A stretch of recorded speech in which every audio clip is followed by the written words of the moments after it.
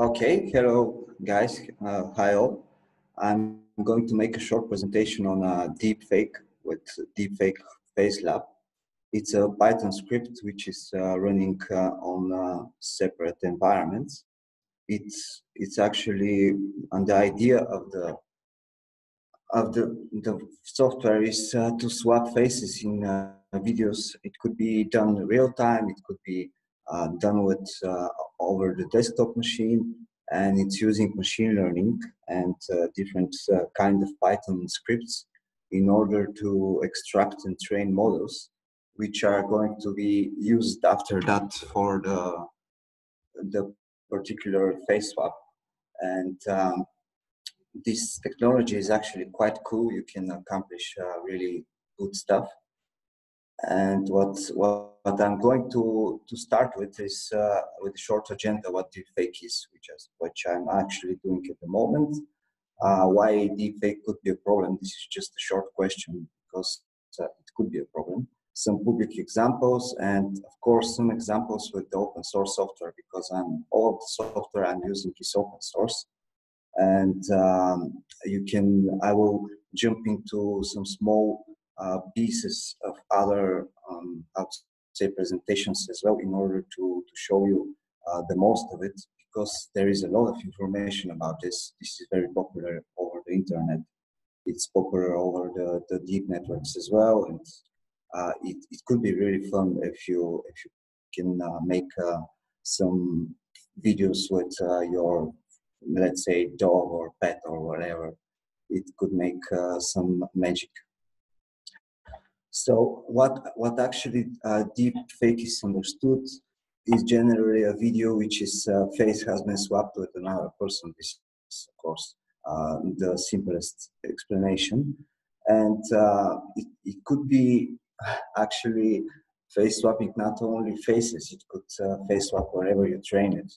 This is the most, how to say, valuable thing in this kind of software, because you can train it to swap not only faces but items as well. You can actually make it real time, which is really, how to say, impressive at this point. Deepfake history is not so, how to say, it's popular over the past few years because the technology stack is actually making it possible. It started since June 2016, and there are a lot of papers over the internet about face swapping and some fake news for some popular, how to say, people, and people which are making crazy dances and making them look stupid. After that, it's actually started with it was banned for some in some countries as well, because it's branching their government rules. So till then, Mark Zuckerberg the fake release. This is just information which got over the internet and Facebook that Mark Zuckerberg is making some funny dancing videos and he's swapping himself. Well, they are making some software about this, but it's not released yet. So this is not so, how to say, not so visible at the moment. But the fact that everybody is curious about the video and how they can swap faces is just impressive.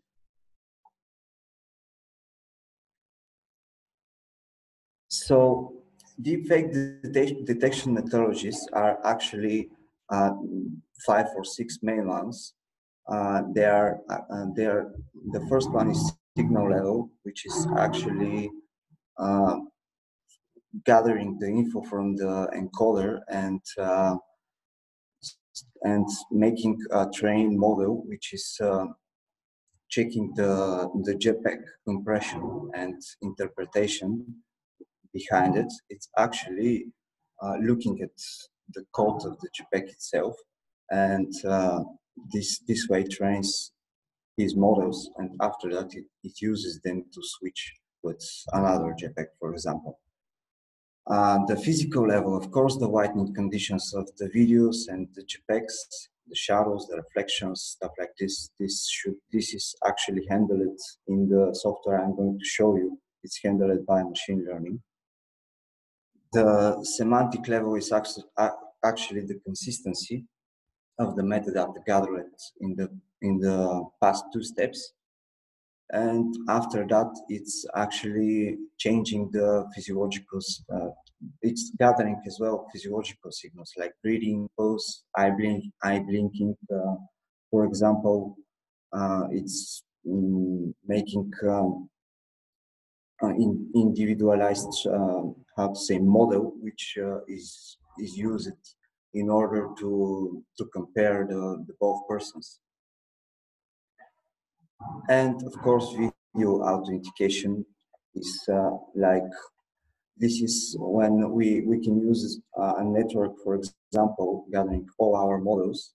And this way we can make more accurate and more, I would say, more better quality of the swap after that. Because the more data we have about the model which we are going to swap is actually making the things more and more, how to say, easy after that. And because of that, we can use blockchain technology, for example, and machine learning as well with Python. So how is the process? Actually, there is an input sequence, there is a network feature factor, and the decryptor. These are the steps I described in the past screen. The detection network, which is actually using the network and the models before that. And sorry, I cannot read this. Pristine and DeepFake. This is DeepFake is just how to say, a word for the technology stack itself. So there is a definition. This is the overview of the project. There is a source person, which could be me, or which could be everything. There is a destination person who should be swapped. And in order to accomplish this, we should first, of course, this is for the second screen actually, for the next screen actually. This is going to make a clear workspace. It's going to extract images from one video, cut the video, extract images to the destination video, and of course, extract the swapped faces video after that. Sorry, can you hear me?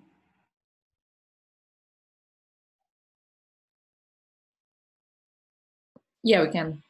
Okay, so here is, for example, one software which is creating videos. I'm just going to show you the software. It's open source. So there is an input there. We can put some video here. There is output there, of course. Alignments are files with the models itself. I will show you some if you like.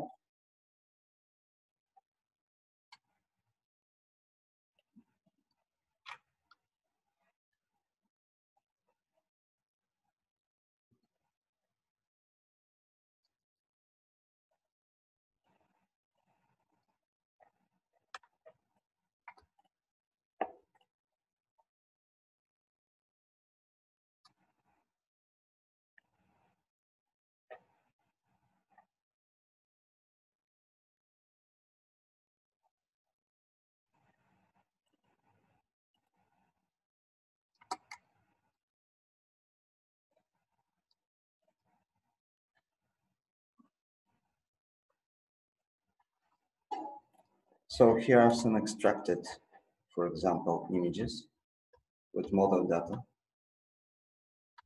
Here you can see the red dots are actually creating a DeepFake model for the person.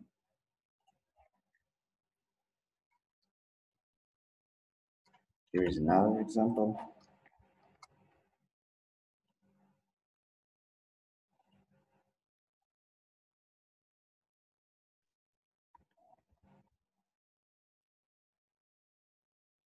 Here you can see that actually the software uses a different kind of source videos, for example, to create a model. This could be done as well.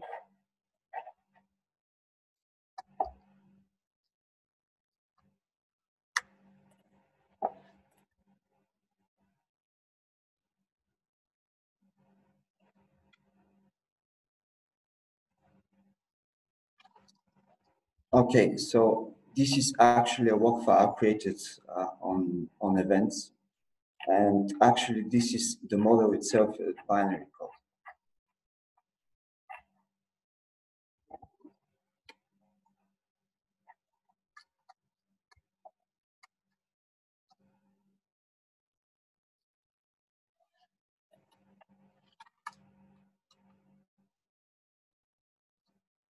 And now I'm going to show you a video when I created previously. I'm sorry about the examples. I'm a little bit, how to say, frustrated because I want to show more things, but I don't have time to prepare the presentation.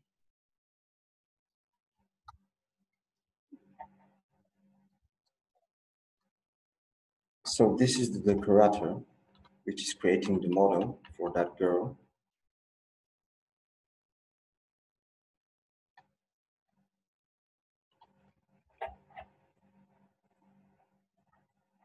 And now I put this girl in office, for example.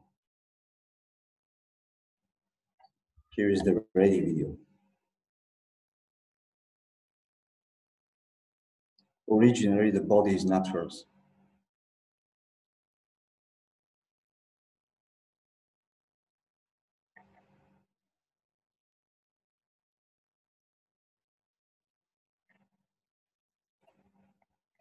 So how is this possible with the software in the Python?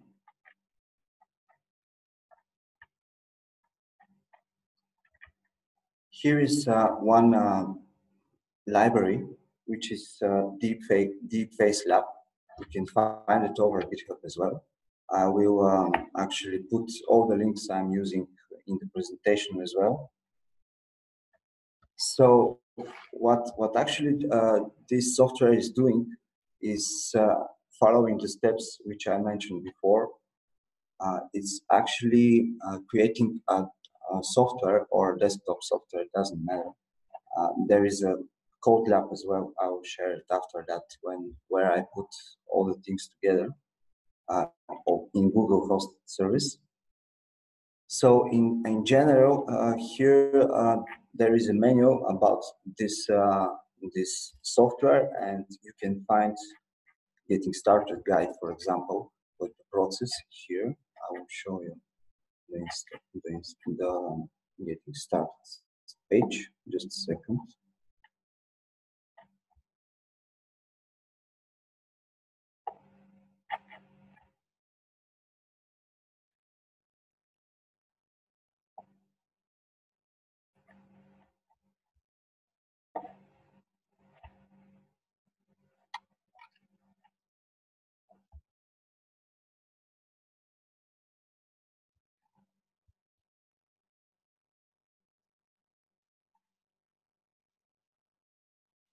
Okay, so here is short introduction, of course, getting started information and stuff like this.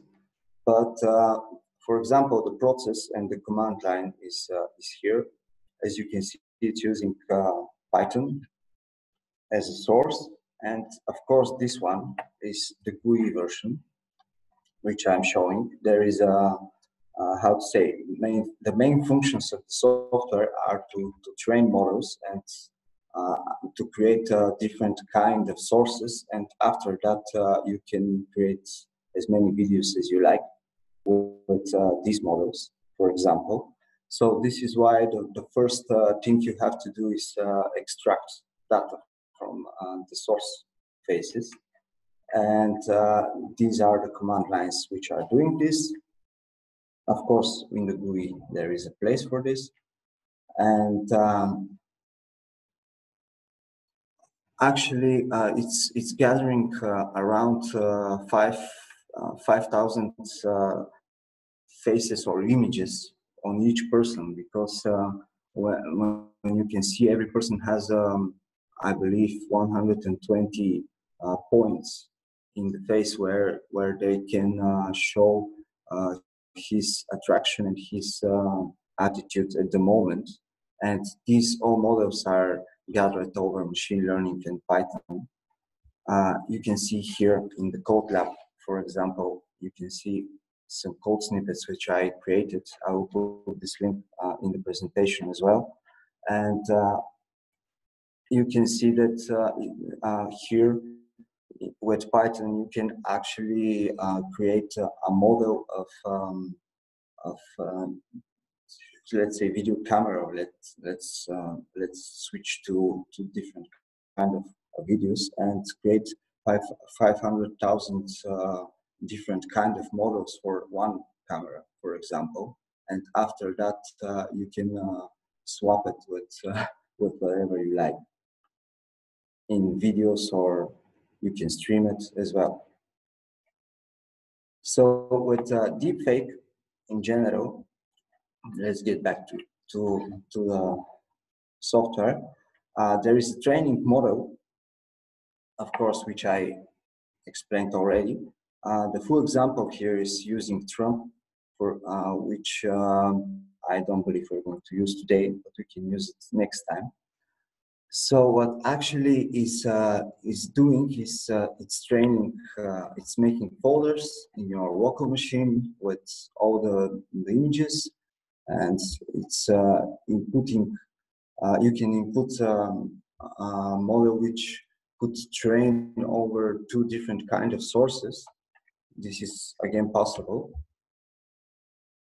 And after that, when you create the model, you should actually create you should choose a destination video, and it will be taking you to a place where you can find a different kind of algorithms in order to accomplish the deepfake, how to say, the deepfake scenario. So here you can actually configure some trainings. You can make some masks as well. You can make some blur masks as well. I will put example videos, like I have 20 or something like this in YouTube, and I'll put them in the presentation as well, so you can watch them after that. And the model itself could be, it has many different kind of adapters. It could actually reflect, or it could filter some daylight lightnings, some face, I would say, mirroring or something like this. If there is something in the video which you can filter it, you can do it with the trainer model.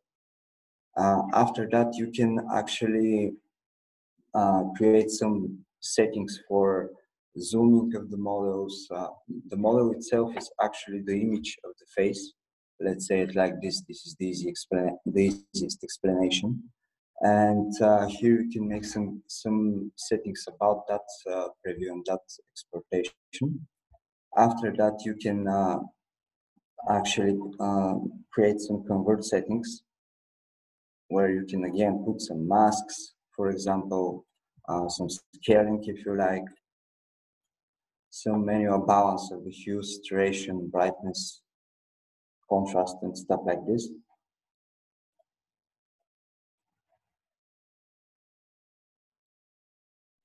And after that, you can actually extract it, of course, to a local folder or wherever you like.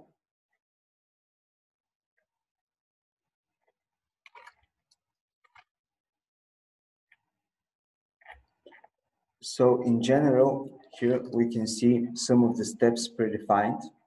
There are some code snippets, like for example, camera capture or cross-output communication. There are many examples here because I have played a lot with them. You will be able to see it after that. I don't want to dive into all the different kind of snippets, But here in file section, for example, if you want to dive into a little bit in the development, there is a virtual machine, of course, which has folder content. For example, these are the Python scripts. Here is the main PI. Here are the models.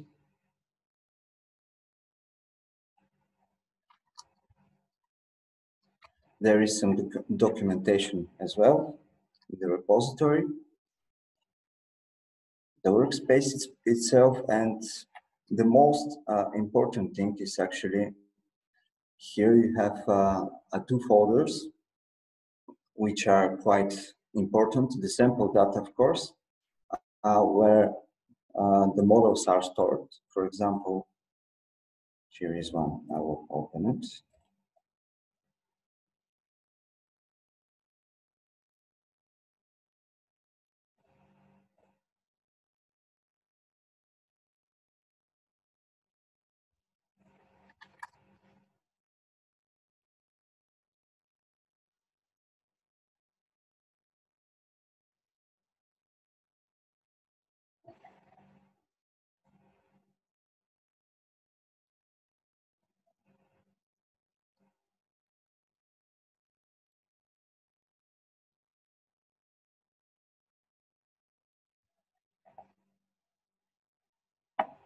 So this is, let's say, hash data with the model itself.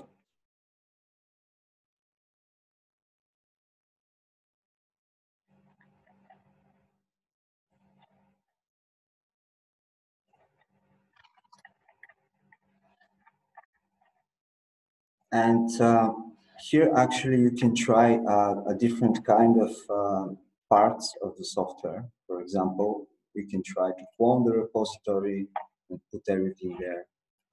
We can manage workspaces. We can make extract sorting. And of course, the conversion itself. These are the main scripts. And you can use the code snippets as well.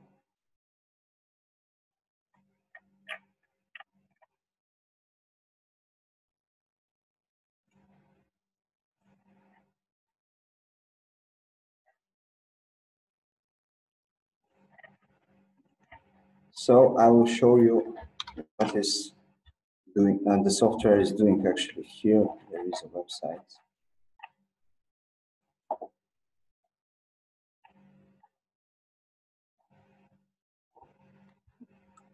FaceSwap Dev, where you can find an executable installation file for Windows, for example. They have a YouTube channel as well.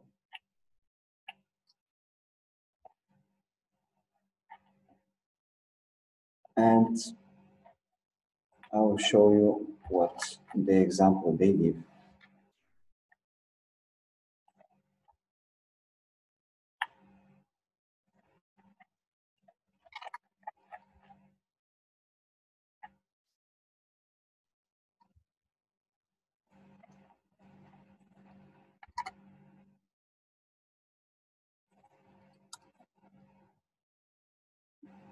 Here is one example of the extracted model, for example, Harrison Ford. These are all the model photos which the software created.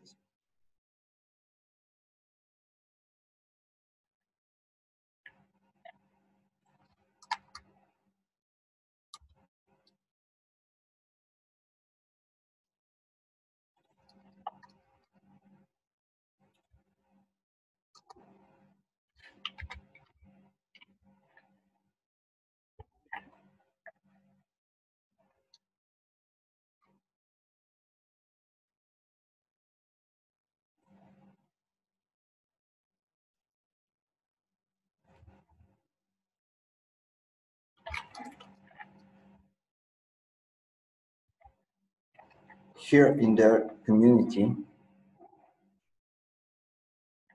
wait, let me show you a face.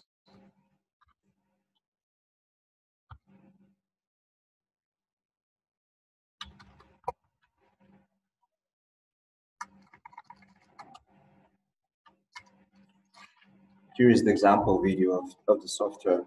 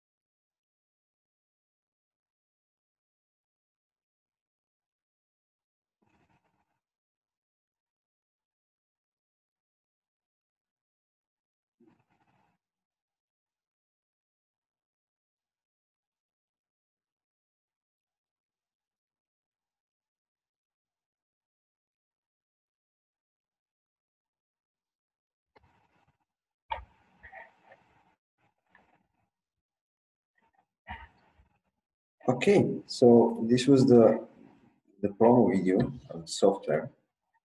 And actually what I was planning now is to talk about a little bit for why deepfake could be a problem in general, and maybe you can share some experience or you can ask some questions here.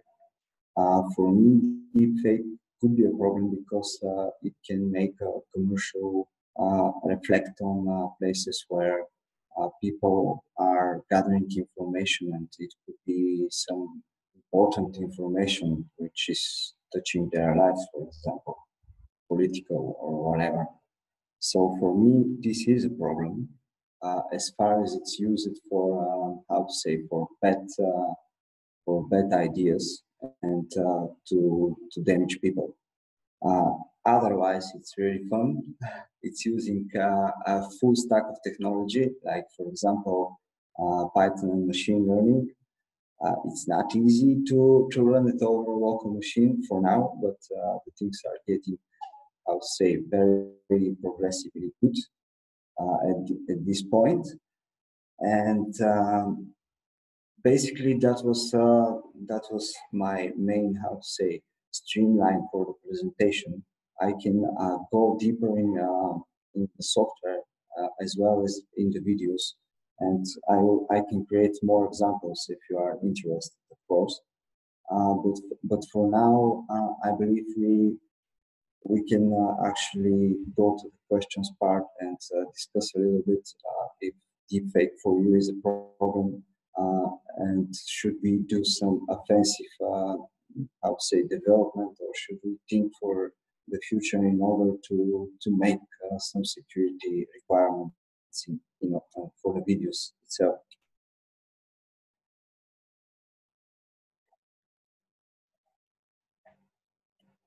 Guys, are you here?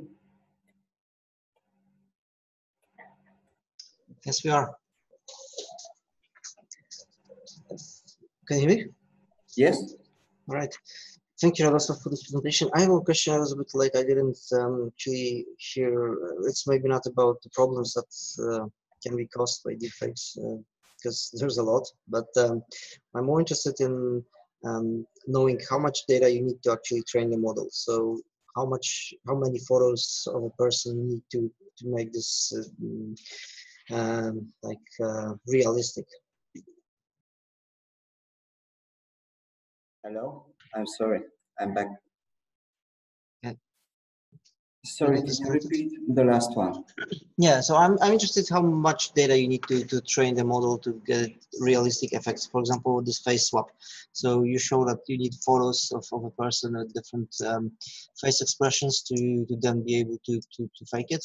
So how much actually data from your experience is needed? So how many photos of a person?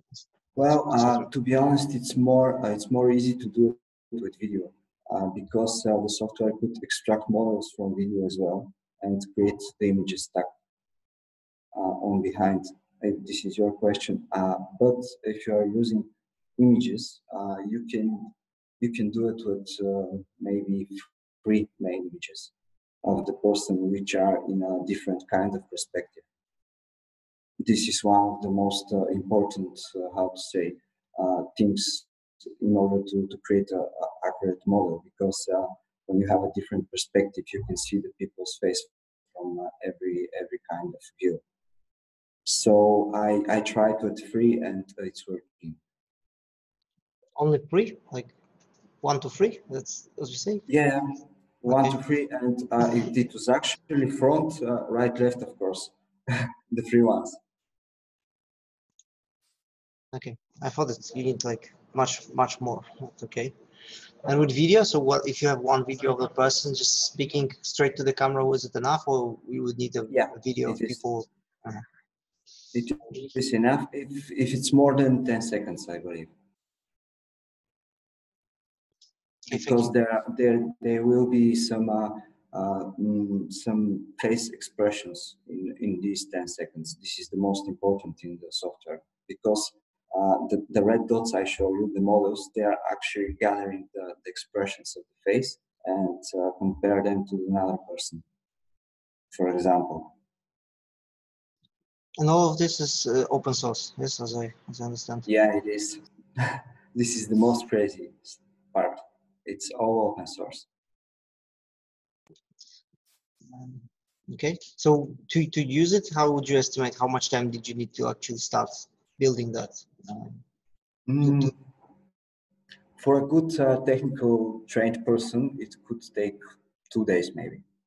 But you would need some, how to say, some clouding experience, because on my PC, for example, last time my presentation fell off because my drivers blow up. My video drivers, I mean. My video card is the stock one from Intel's, and it's not NVIDIA or something, which is, how to say, which is making this kind of videos rendering more easy. So for my PC, it was a disaster. Then I switched to Code Labs and everything was fine. And what about voice? I mean, because you focus on video, what about voice? So like changing the voice to sound as this person.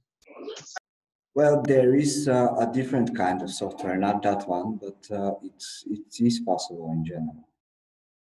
Or except it's possible to make a good model for recognition. This is what I saw in most of the documents. You can make a good voice recognizer model. And after that, I believe it could be very easy to switch it. Because it's the same, how to say, same stack of information, like in the video. But DeepFaceLabs, I'm not sure they can do this. They're just focused on the video. Okay, thank you.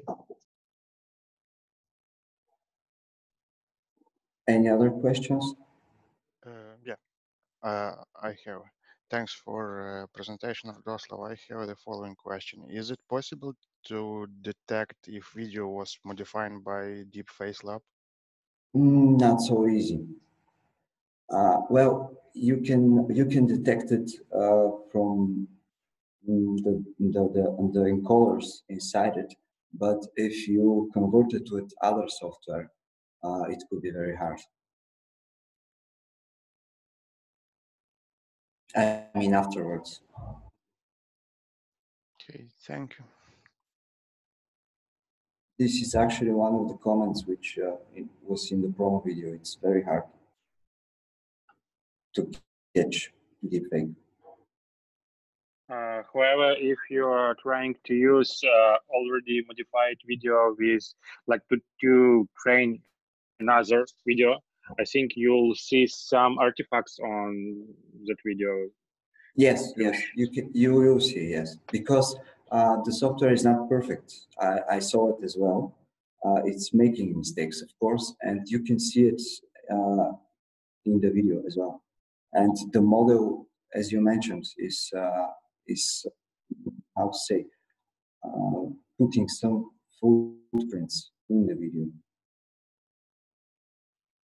Okay, I have a question. So, is it possible to make some deployment to like some Docker Compose or other stuff to run all this stuff in one click? Yes, it is possible. Okay, cool.